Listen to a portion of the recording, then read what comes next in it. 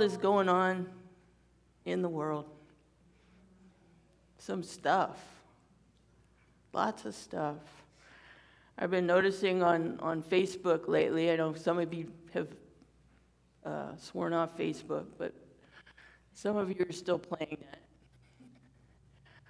And I've noticed that there are posts about end of the world. There's posts about apocalypse bingo. And I was thinking, gee, are we doing 2020 again? Because that was the kind of stuff coming up then. And there's a whole lot of people going through changes on a personal level. It's not just what's going on in the world. It seems like everybody's feeling this change thing going on, and or they have friends or family that are going through stuff. So there's a thing happening, and it can feel a little challenging, maybe a lot challenging.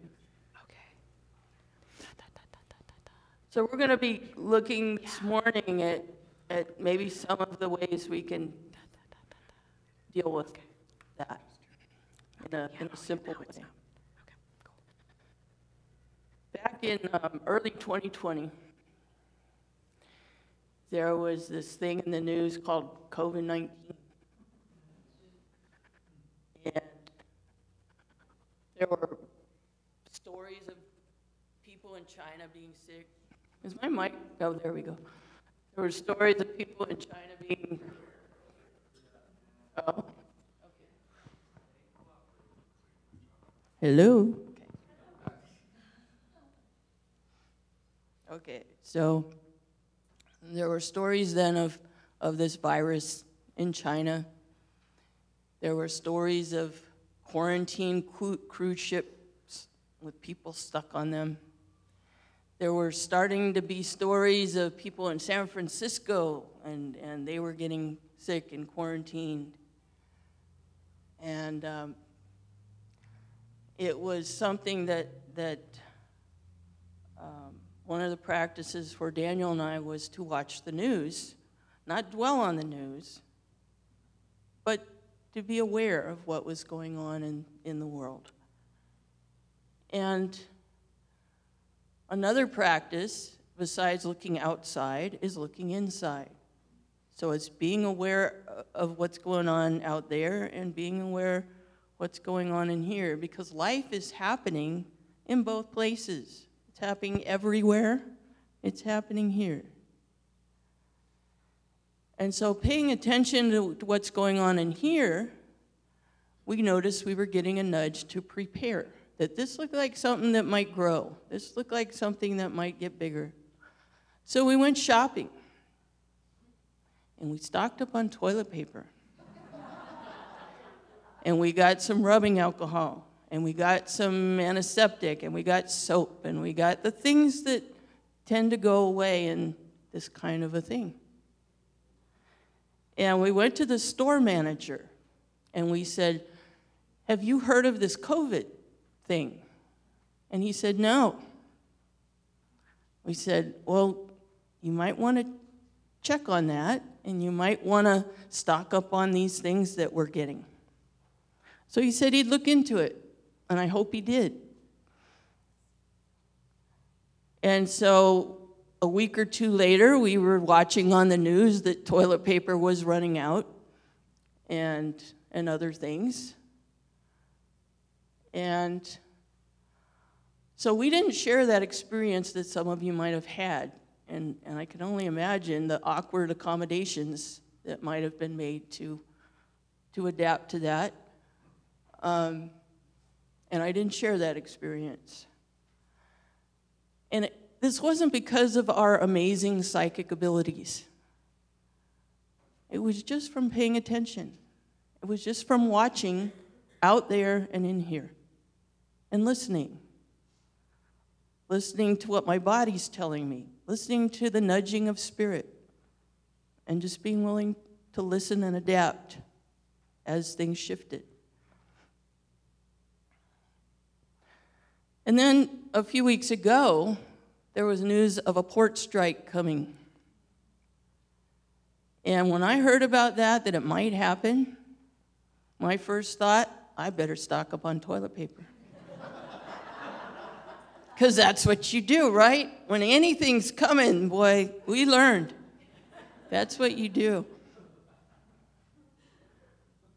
But when I checked inside, I got a sense of, no, you're good. I thought that was odd because I didn't want to run out, but I had plenty, so maybe it'd be okay. And then I heard the port strike happened, and I heard that people were stocking up on toilet paper. And then the strike didn't last long. And I also read a funny story that it was like, I don't know what you people are doing. Most of the toilet paper is made in the United States. It wasn't going to be an issue at all. So anyone that was planning to cash in on that and bought a warehouse full of toilet paper, well, they have a warehouse full of toilet paper now. So listening to what's out there and what's in here, that's part of the process. Our theme this season is dancing with life. So we're trying to dance with this partner, and it can feel like it's stepping on our toes lately. And some of us learn in unity about manifestation, and I want to make some prosperity, and my ideal job, and my dream home, and my perfect relationship, and I'm visioning that, and I'm trying to have positive thoughts. And then, what's this stuff going on? That's like stepping on my toes. Shouldn't it be like bending to my will or something? Well, maybe it doesn't completely work that way. There's a context that we're living in, a larger context. There's our personal context, and there's a bigger context. And life is all of that. So if I really I don't know a lot about dancing, but I know some names of dances. So that's a start. So if I'm somebody that really likes a foxtrot, and I'm insisting on, boy, I'm going to dance a foxtrot, and the music that's playing is a gentle waltz, and I try to dance that, whether I'm leading or following, it's going to be really awkward. Or let's say I really like the cha-cha. That's a thing for me. And Pink Floyd is playing. I mean, we could try to dance that, but it would look pretty silly. And stepping on toes would happen. So it's important to listen for when the music's changing. What is playing, and is it changing? And then there's the music that's playing here, and the music's playing there, and shifting to go along with what you need to be dancing to. Because life is in sync with the music that's playing. Life is one with the music that is playing. So it doesn't have a problem with playing, with dancing to the right song. So if we want to be in sync, we need to be dancing to the music that's playing. Otherwise, stepping on toes is going to happen. So with all that's going on out there, if we are paying attention to it, it can feel overwhelming sometimes. And we want to feel centered. And we feel anxious. We want to feel peace. And something to be aware of is when you're looking at scary stuff happening on the news, your brain is seeing as if you were looking out the window. And it's right there. It doesn't know the difference. If you're seeing explosions or floods and homes destroyed, it's right out your window as far as it knows. So yeah, it's gonna make some anxiety. So if you're tuned into that channel out there, the music that's playing the hurricane song, you need to take conscious action to shift songs to where you're at. We just sang what you need is here. We need to shift to the music playing here so that we can dance along with life here.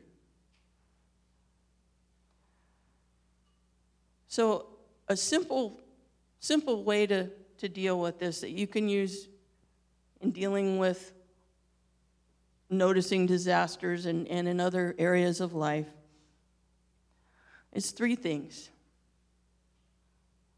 taking action, praying, and walking away. So action, pray, walk away. And when I say action, I'm talking about looking outside and looking inside, not just going in and doing stuff.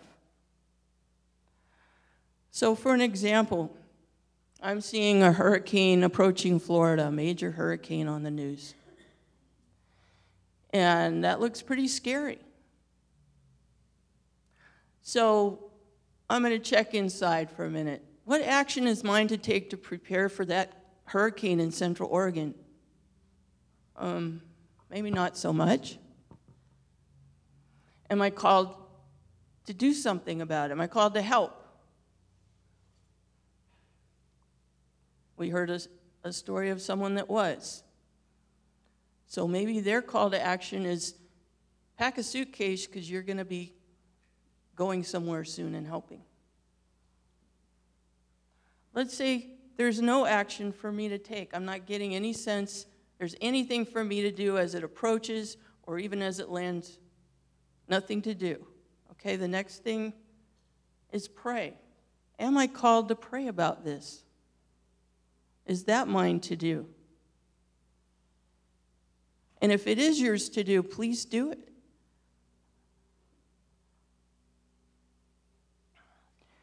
And the next thing is walk away. Action, pray, walk away. So it wasn't mine to do anything, wasn't mine to pray about it. I need to let it go. I need to shift channels on the music station here back to here and now. And notice, wow, what a beautiful day it is out there. And notice, there's beautiful people here to be with. And notice, there's friends, family, food. That's what life is giving here now. And I need to enjoy and cherish every moment of that and fill up my bank of smiles and hugs and all of that while I can do that. So another example, there's a war happening. I mean, there's several, but watching the one in the Middle East that seems to be expanding. And there's might be chatter in my head, our friend Monkey Mind saying, oh my gosh, World War III is coming. I mean, there's people talking about that. I might feel some anxiety. So first, know that monkey mind is not your enemy. Anxiety is not your enemy. It's your body trying to let you know and your mind trying to let you know that there's possible danger here. It's asking rational mind, please pay attention and look at this and find out if there's a thing to do here. Okay, so there's a war going on. It's scary, especially if I start thinking about what it could become. What is mine to do right now about that? I don't know. Well, let's say monkey mind keeps going and, well, but what about if World War III is happening? Okay, let's pause for a moment. What if it was? Is there something I could do to prepare for that, really? I don't think so. I mean, I'm not called to do anything about it. Maybe you are. So no, I'm taking that off my list. So I can't find anything to do with that. So am I called to pray about it? Maybe I'm called to pray for peace. And if I am, I need to do that, because that's my job if I'm called to do that. I need to take the time and do that. And if neither of those, action, pray, walk away. I need to shift gears from the blow up the world channel and that song to here and now. And oh, what a beautiful day. And oh, lovely people. Or if I'm at home, oh wow, I'm safe at home. Imagine that. The world's not blowing up here. And maybe I could look out my window and see the trees or whatever I can, or go visit someplace that makes me feel that and know that I'm safe and everything's okay here and now. And if I have trouble walking away from any of these things, I can't let it go, something keeps just nagging me, go back to take action. Make sure there's nothing I need to do. So maybe for the hurricane, it's nudging me to check my emergency kit or a bug out bag. And maybe nothing helps. Maybe I need therapy. Maybe some old thing's getting triggered by this, and I need to talk to somebody. Or maybe I need prayers from somebody else. And you do your best to address that, and then walk away. You need to dance to the music that's here. That's what's playing for you. There's an election coming up. There's all kinds of scary things that could happen with that. I mean, we could go off on there's a movie about the Civil War, right? I mean, who knows what's going to happen? But that's not what's playing here and now, all of those things. So there's actions you can take. You can vote. Maybe you're called to campaign. Maybe you're called to protest. You can do those things. You can pray that all comes out well. But then walk away. Because there's birds singing outside. And you're missing that if you're staying on this song. In a few weeks from now, we're going to start a new Wednesday night service. And it's going to be to deepen spiritual experience and practice. And we're going to have different facilitators each time. I'm going to be one of them. And Beth's going to be one of them. And Sarah. And we might have other people. And there's going to be a different thing that happens each time. And we'll try to keep you posted on what that is. But hopefully it will help you to add to your spiritual tools and resources and help that bank get filled so that you have some extra in case of any turbulence in your life. So remember these 3 steps: action, pray, walk away. You can apply it in all kinds of situations.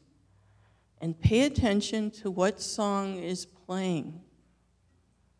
And if you shift from where you are and you're listening to other music and you're touched by it, you do these steps, but make sure that you switch the channel back to the music playing here and now.